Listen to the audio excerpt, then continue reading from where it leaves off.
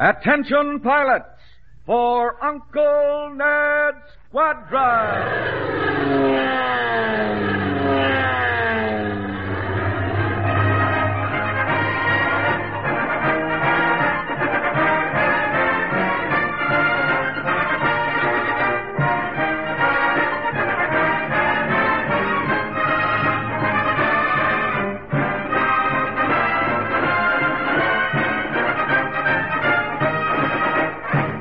Stand by for phone calls, model planes, a jackpot question, a U-controlled gas-powered plane, an exciting story, and fun for everyone. Here's the man now to get things underway, your commanding officer, Uncle Ned. Hi, pilots. Thank you, and welcome to another squadron meeting. I wonder if our jackpot question will be answered today. Well, we'll soon find out, but now let's get started with our official slogan. You cadets at home, yell right along with us. Here we go. Look!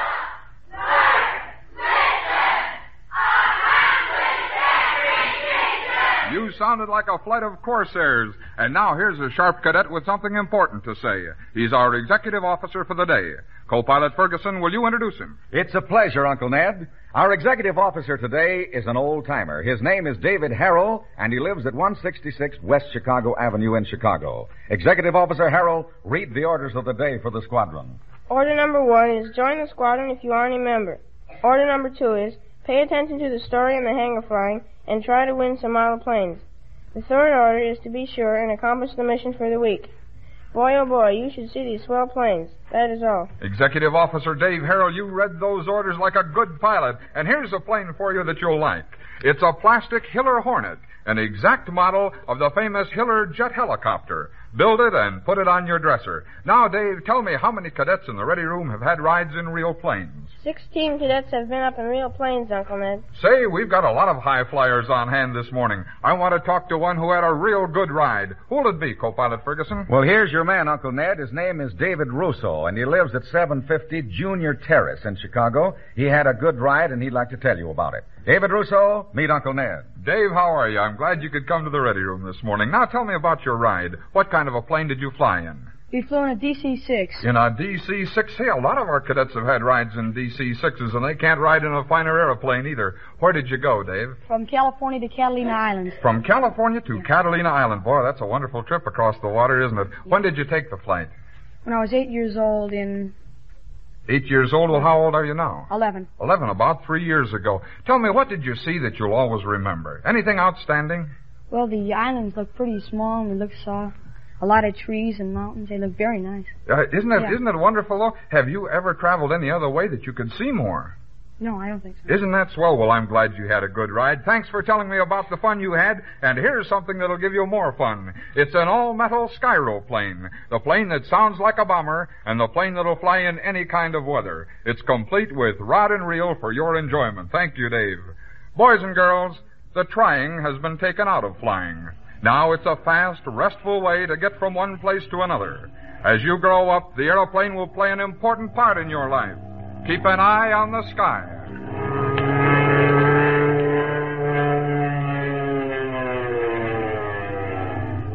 This is F-74 to UNS Control Tower. F-74 to UNS Control Tower. Over. This is Uncle Ned in UNS Control Tower. Go ahead, F-74. F-74 to Uncle Ned. F-74 to Uncle Ned. What's the mission for the week? What's the mission for the week? All pilots stand by. The mission for the week is be careful near water. Well, it's just about time for swimming and wading, and it's time for caution. Be careful near water. If you can't swim, don't go near the water alone. And even if you can swim, don't swim when you're all alone. Little ponds and pools may not look deep, but unless you're sure about them, be careful. Don't be afraid of water, but don't dare the water either. Be careful when you're near it. This mission is important for your safety, pilots. It's be careful near water. Pilots, what's the mission for the week? Be careful near water! Remember the mission and be sure to accomplish it. Every week, our Chief Navigator, John Cowan, calls 2 members of the squadron on the phone and asks them what the mission is. During the past week, he called Richard Korolick of 2454 North Marmora Avenue in Chicago and Nancy Miller of 7354 South California Avenue, also in Chicago. Both cadets knew the mission and they both won model planes. You may get a call this week, so remember the mission. Attention, cadets. It's time for the jackpot question. Yes, it's time to try to give away that hangar full of planes. Every week that our aviation history jackpot question isn't answered, another plane is put in the hangar for the lucky winner. Today, 6 planes are in the jackpot hangar, and today 2 more cadets will be asked the question on aviation history. If one cadet answers the question, the planes are his. If they both know the answer, they'll divide the planes. Here's the jackpot question. Are you ready? Get in close. The Wright brothers are known as the fathers of flight. What town were they from? Where did they live when they invented and developed their first airplane? Can you tell me? 5, 6, 7, 8, 9, 10. I beg your pardon? Was it Pennsylvania? No, I'm sorry, it wasn't Pennsylvania. They lived in Dayton, Ohio. Another week and the jackpot question wasn't answered. Next week there'll be 7 planes. 7 planes in the jackpot hangar. You'll both get Jim Walker ceiling walkers, though, and you'll have a lot of fun with them. Co-pilot Ferguson, our radar scope tells me that lots of boys and girls want to join this squadron, but they don't know how. Tell them how easy it is, will you? I sure will, Uncle Ned. Boys and girls joining the squadron is easier than flying a Cub. Here's all you have to do. Send a postcard with your name, age, address, and phone number on it to Uncle Ned, WMAQ, Chicago 54, Illinois. That's all it takes to make you an official member of the squadron and to get your name on our official phone list. Yes, just as soon as we get your card, we'll put your name on our phone list so you'll have a chance at the 4 phone calls we make to members each week. Remember, all it takes is a postcard with your name, age, address, and phone number on it, mailed to Uncle Ned, WMAQ, Chicago 54, Illinois. Get that card in the mail today so you'll be an official member by next Saturday. Okay, Uncle Ned, back to you for some hangar flying. Thank you, co-pilot Franklin Ferguson. Let's talk about an attack bomber used by the Navy, the Martin Muller. The Muller is a fast and powerful plane, and lots of Navy pilots are using them right now in Korea. The Muller is a single-seater. It only carries the pilot. It has a big 3,000 horsepower engine that drives a 4-bladed prop. The Muller can cruise at 300 miles an hour. Now, that's a pretty good cruising speed, but listen to this. Its diving speed is over 500 miles an hour. The pilot has a bulletproof windshield, and bulletproof panels cover the sides and front of the cockpit. The Muller is heavy. It weighs almost 30,000 pounds, but listen to the load it carries. 4 20-millimeter cannons, 2 in each wing, 3 big torpedoes, and 12 rockets. And besides all that, it carries enough gas to fly for 1,200 miles without stopping to refuel. Well, you can tell by now that the Muller is a pretty big plane, and it is. It's 50 feet from wingtip to wingtip, and the fuselage is 41.5 feet long. Now, let's point out the important things about the Muller, the things I want you to remember so you can win some model planes. The Muller carries just one person, the pilot. It has a 3,000 horsepower engine that turns a prop with 4 blades. The Muller has a diving speed of more than 500 miles an hour. The windshield is bulletproof, and bulletproof panels protect the sides and front of the cockpit. The Muller carries 4 20-millimeter cannons, 2 in each wing, 3 big torpedoes, and 12 rockets. The plane is heavy. It weighs almost 30,000 pounds when it's loaded. It's 50 feet from wingtip to wingtip and 41.5 feet from the prop to the end of the fuselage. Now, let's solo some Muller pilots. Co-pilot Ferguson, send the first cadet down the line to this question. How fast is the diving speed of the Muller? Over 500 miles an hour. Over 500 miles an hour. You have the answer. You're a good Muller pilot. What's your name? Barry Hippert. Barry Hippert, a good steady member. Barry, where do you live? 5743 Winthrop. And how old are you, Barry? 11. And our executive officer, Dave Harrell, has a monogram Speedy-built Piper Cub for you. It's easy to build and easy to fly. And here's question number 2. The Muller has a 3,000 horsepower engine that turns a prop with how many blades? 4 blades. You're right, with 4 blades. Good job. What's your name? Avery Smith. Avery, how old are you? I'm 10 years old. And where do you live? 3750 Lakeshore Drive. And weren't you our executive officer a few weeks ago? Yeah. And you did a good job. And here's a fine plastic plane for you. It's a Hawk Spad. Hawk plastic planes are respected by model builders everywhere. And here's question number 3. Where are the cannons located on the Mauler? Where are the cannons located on the Mauler? Can you tell me? Look right into the microphone and tell me. Can you? Can you tell me where the cannons are located? Well, I want to tell you, he's only about a 3-year-old cadet, and he's trying, but I don't think he has the answer, so I'm going to give him a ceiling walker, a Jim Walker helicopter. Thank you very much for trying, little pilot. Do you have the answer? Can you tell me where the cannons are located on the Mauler? 2 in each wing. You're right, 2 in each wing. Boy, you're a good pilot. What's your name? Charles Schilling. Charlie, where do you live? 8424 Parkview. Parkview here in Chicago. No, in Hollywood. I beg your pardon? In Hollywood. Oh, you live Illinois. in Hollywood, and you're here in Chicago on a vacation? Illinois. Hollywood, Illinois. Oh, Hollywood, Illinois. I see. And you're here in Chicago on a vacation? This is my birthday today. It is? Well, I'm glad that you answered that question because you're going to have a nice birthday present. Here's a fine plane for you. It's a Strombecker Solid Model F-94. Strombecker Solids are built to exact scale. And here's our next question. The Mauler... Oh, it's our NBC operator. Our next question will go to one of the cadets at home. Hello? Hello, this is Uncle Ned in the WMAQ Ready Room. Who's this? John Sheridan. Johnny, where do you live?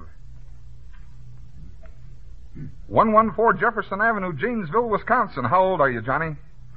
I'm glad to talk to you, and here's your question. I want you to answer it so that I can mail you a fine model airplane. Are you all set? Okay, here it comes. The Mauler is heavy when it's loaded. How much does it weigh? The Mauler is heavy when it's loaded. How much does it weigh? Johnny, you should see all the hands raised high in the ready room. 30,000 pounds. You're right. Johnny Sheridan of Janesville, Wisconsin has the answer. And, Johnny, we're going to mail you a model airplane this afternoon. I hope you build it and have a lot of fun with it. If you're ever in Chicago, stop into the ready room, will you? Okay, goodbye, Johnny. Boy, he's an eager cadet, and he'll do a good job, too. And here's question number 5. How far is it from wingtip to wingtip on the Mauler? 50 feet. You're right, 50 feet, boy. Tell me what your name is. James Sticker. What is it? James Sticker. Jim, how old are you?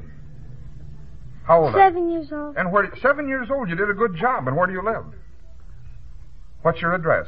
3224 North Central Park. Here in Chicago. I'm glad to see you. You win a Comet Structo Speed Belanca Cruiser. And Comet models are engineered with the same care real planes are. Here's question number 6, and there's a good plane for the answer. What kind of protection is there around the cockpit? Oh, that's a little girl. A little 4-year-old. I'll bet she isn't over 4 years old. Can you tell me the answer to that? Can you tell me what kind of protection there is around the cockpit? Can you? Well, here is a little Jim Walker, ceiling walker, a little helicopter for you, and thank you so much for trying. And here comes a cadet in a bright shirt. What kind of protection is there around the cockpit? There's bulletproof glass and You're right so far. Bulletproof windshield. And what's around the cockpit? You know, don't you? Huh? Oh, I think you know. Sure, let's give it to him. A bulletproof windshield and bulletproof panels, absolutely. All right, you got a fine airplane. Here's a Monogram Monocoupe. Monogram speedy-built planes are known for simplified construction. Good job, you soloed like real Navy pilots. Taxi your maulers down the deck now, while co-pilot Franklin Ferguson invites everybody to the ready room. Say, that's a job I like, Uncle Ned, because it's always fun to see a ready room. Room full of cadets. You're all invited to come down whenever you can. You'll find the ready room on the 19th floor of the Merchandise Mart in the NBC studios in Chicago. The doors open at 8:30, and they open on fun and prizes for everyone. Even if you don't get to answer a question during the meeting, you'll still get a prize. Yes, sirree. Everybody gets a fine little F-74 jet glider and a big handful of good Curtis mints and fruit drops. Of course, if you're here at 8:30 sharp, you might be chosen to answer one of Uncle Ned's questions. And if you come up with the right answer, you'll win a swell model plane. Yes, we have fun and prizes for you every Saturday morning in the ready room, so come down and get your share. You're all invited. Okay, Uncle Ned, back to you. Thank you, Co-Pilot Ferguson. Pilots, here's something for you if your birthday is today. From all of us to all of you, whoever you are and wherever you are. Happy birthday! If you were born today, May the 31st, you and one of America's greatest poets were born on the same day. Walt Whitman was born on May the 31st, 1819 in New York. He went to work in a newspaper office when he was a young boy, and then later became a school teacher. He started his great writings when he was teaching school, and his short stories and poems will be remembered forever. Walt Whitman was a great patriot. His poems and short stories preached the wonders of our country, and you can be proud that you and Walt Whitman were born on the same day. Now, Uncle Ned, it's story time. This is the story of Jim Bolsom, the kidnapped pilot. Jim Bolsom stood beside his aeroplane, admiring its new red paint job. The sound of running feet caused him to turn around, and when he did, he stared at the cold barrel of a .38 that was being pushed into his chest. The man on the other end of the .38 told Jim to get in the plane and fly him and his friend to Kansas City. Don't ask any questions. Just move and move fast. Jim glanced down at the glittering gun, then turned and crawled into the plane. The two men were close behind him. Jim hit the starter button, turned his radio on, and taxied out to the runway. Wild thoughts ran through Jim's mind. Who were these mean-looking men? Why did they have a gun? Why were they in a hurry to get to Kansas City? Jim's questions were answered when the radio broadcasted general alarm to all planes on the airport. Two men had just held up a bank downtown. They headed toward the airport, and it was believed they'd try to make a getaway in a plane. Jim went pale. The two men sitting in the seat behind him were the bank robbers. The robbers heard the broadcast, and the one with the .38 pressed it against the back of Jim's neck and told him to hurry. No stalling. Get the plane in the air and head for Kansas City. Jim checked the engine at the end of the runway. It sounded perfect, too perfect. He wished with all his might that the engine would backfire and stop. The gun pressed harder into his neck. He quickly squared the plane away with the runway and pushed the throttle in.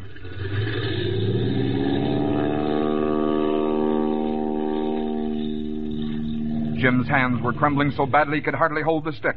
The gun moved away from his neck as he banked the plane in the direction of Kansas City. Jim squirmed in the seat. What did the men have in mind for him? Would they let him go free when he got them to Kansas City? Surely they wouldn't let him land at the airport. They'd make him land in the country, outside of town, perhaps in some farmer's field. Then what would they do? Shoot him and leave him? The man with the .38 was like a mind reader. He gave Jim the answers just as though he'd asked the questions out loud. Jim was to pick out a smooth field on the edge of town, land and let the men out. They hadn't decided yet what they'd do with them. The men were silent as the miles skimmed by underneath them. Jim's mind was turning over as fast as the propeller. He'd been in tight spots before, but never in a mess like this. The more he thought, the braver he got. He had it figured out.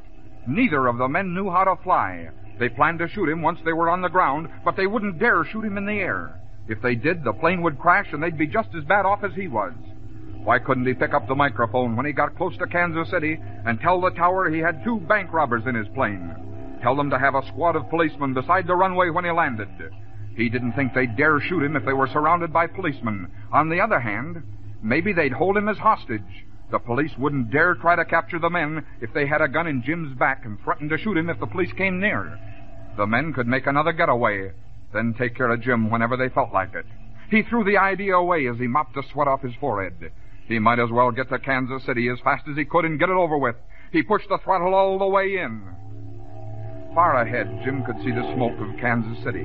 His time was almost up, unless he could think of something drastic. The man with the gun leaned forward and told Jim to start looking for a smooth field and not to try any funny business. Jim turned sideways, looked directly into the muzzle of the gun, and told the man he had no intention of landing in a field. He was going to fly into the airport, and what's more, he was going to call on the radio and tell them to have the police at the runway waiting for them. The man's cold eyes held Jim in a deadly stare. The gun moved up. The barrel looked as big as a wash tub. Jim saw the man's finger tighten on the trigger. The barrel wiggled. Then a shot grazed Jim's arm and plowed into the door. Through clenched teeth, the robber told Jim that was only a warning shot. The next one would be closer. Jim was mad. He jerked around and told the men to hand over the gun or he'd crash the plane and they'd all be dead. The men sneered. That made Jim really mad. He pushed the stick forward and pointed the nose for the ground. The plane picked up speed and soon was in a screaming dive straight for the ground. Jim held the stick with both hands. He'd come as close to the ground as he could, then pull up sharply. Maybe he could scare them into handing over the gun. Closer and closer he came to the ground. He looked around. The men were white and trembling, but they still held the gun on him. The ground was only 50 feet away when Jim came back on the stick.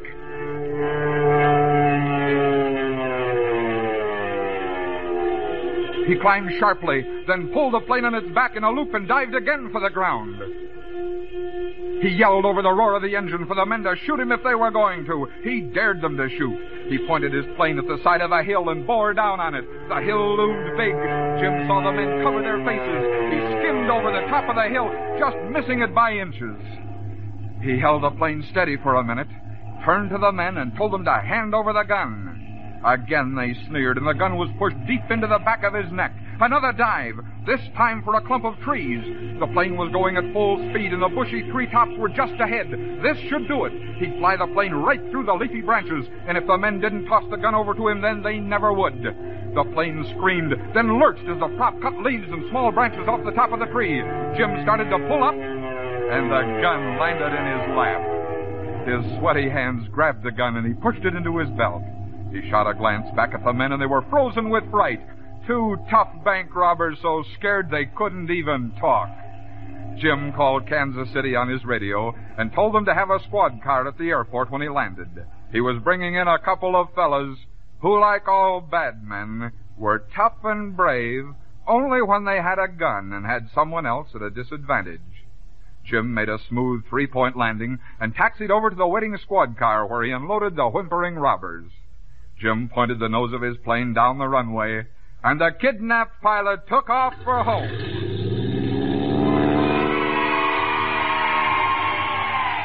Well, Uncle Ned, I guess that story proves who's brave and who isn't. Well, we've got some cadets here ready to solo, and here comes the first one down the runway now. Send him right over to this question. What color was Jim's plane? Red. Red, you're right. A good little cadet pilot. Tell me your name. George Farina. George, how old are you? 8. You're 8 years old, and where do you live, George? 446 North Orleans. Here in Chicago. You did a good job, and here's a Hawk Plastic Supermarine, a good plane for you. And here's question number 2. What had the men in Jim's plane done? What had the men done? What were the men? Bad men.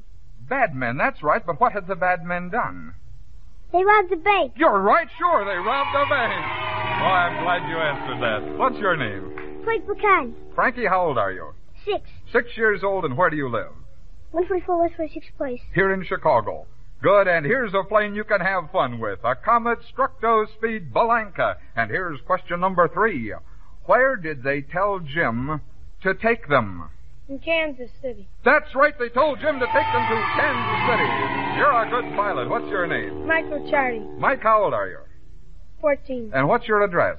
2437 West Arlington. Here in Chicago. And here's a popular plane for you, a Strombecker solid model DC6. And here is question number 4. Oh, our operator again, our NBC operator has another cadet on the line. Hello? Hello, this is Uncle Ned in the WMAQ ready room. Who's this? Harlan Nuss of Lena, Illinois. Harlan, how old are you? You're 9 years old. Here's your question. I want you to answer it so I can mail you a fine model plane. Are you all set, Harlan? Have you got any help? You're doing this all alone. You're going to solo. All right, here it comes. The men didn't tell Jim what they had done or who they were. How did he find out? Harlan Nuss from Lena, Illinois. How did Jim first find out what the men had done and who they were? What? Well, after they got in the plane, that's right. Then what happened, Harlan? What happened after they got in the plane? Can you tell me? He was taxiing out to the airport, you remember? He hit the starter button and taxied out to the runway. Then what happened? Can you tell me, Harlan? Yeah, sure, the radio told him. That's right, they broadcasted general alarm. Good job. Harlan Nuss from Lena, Illinois. Boy, Harlan, I'm glad we got that so I can send you a fine model plane. If you're ever in Chicago, Harlan, stop down to the Ready Room, will you? Okay. I'll bet he'll have the best model airplane in Lena, Illinois. And here's our next question. What were they going to make Jim do when they got close to Kansas City? Make them land in a small field. In a farmer's field. That's right. You're right. Make them land on a farmer's field and let them out. What's your name? Dave, talk right into the microphone. How old are you? 11. And where do you live? 614 North England. And you in a big Strombecker solid model B-24. Now, you won't need any special tools to put the Strombecker models together. And here is question number 6. What does the story prove about robbers and bad men? Can you tell me, a little lady pilot? What does the story prove about robbers and bad men? Can you tell me? No. You can't tell me? You're going to get a little helicopter, a little Jim Walker ceiling walker, and here comes a fellow that I think can tell me. Can you tell me? What does the story prove about robbers and bad men? They're only brave with a gun in their hand. That's right. It's fellows like Jim that are really brave. Good. What's your name? What's your name? Alan Lundquist. And how old are you, Alan? I'm 12. And where do you live? 947 Windsor. Well, you just won a monogrammed Speedy-built P-40 Warhawk, a good plane for you. Well, that's it. That's all the regular solo flying. Now it's time to fly the Fire Baby. If a cadet from the Ready Room can tell me the 5 qualifications for membership in the squadron from memory, he'll win a U-Control Fire Baby. Co-pilot Franklin Ferguson will have to have an old-time member for this flight because it'll take a pretty good pilot. Do you have a cadet who can do the job? This fellow wants to try, Uncle Ned. He wants that Fire Baby. And his name is Bill Simmons, and he lives at 1226 Gunnison in Chicago. He's a good member, and I'll bet he does the job. Good luck, Bill Simmons. All right, Bill. Oh, wait a minute, Bill. Oh, boy, you're going to do it. Go right ahead. Start right. Obey staff's authority. Observe the rules of hell. Promote safety in the air and on the ground. Keep self clean and alert. Accomplish every mission. Boy, that was the... Stay right here, Bill. I want to talk to you. Now, look right into the microphone and tell me something. How old are you? 7. You're 7 years old. How long have you been a member of the squadron? Only once. Oh, no, how long have you been a member? How long have you had your membership card? About a month. About a month. You did a fine job. Where do you live again? 1226 Gunnison. And where do you go to school? Our Lady of Lords. Well, you flew like a test pilot. Now, here's your Jim Walker Fire Baby. It's complete with a 795 engine, control handle and control wires, aluminum hub wheels, and a flashy red paint job. The Fire Baby is practically built for you. You can have it in the air within 10 minutes, and you'll be the best 7-year-old pilot in your neighborhood. Well, that's all for this Saturday, cadets. I sure hope you'll attend the meeting next Saturday, either in the Ready Room or at home by your radio. Be good, kids, until we get together again next Saturday morning. And until then, this is Uncle Ned speaking for the entire crew and saying, so long, pilots!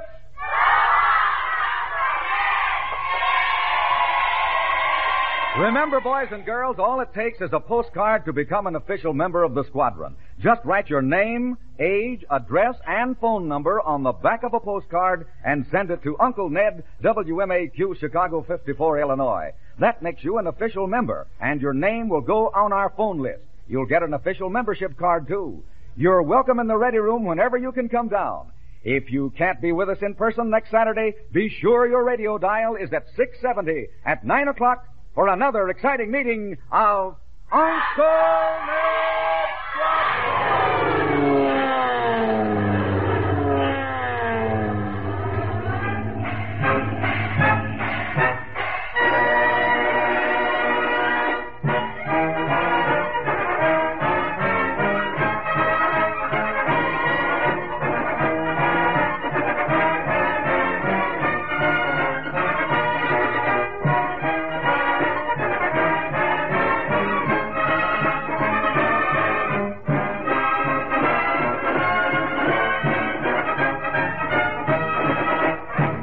This is NBC, the national broadcasting company.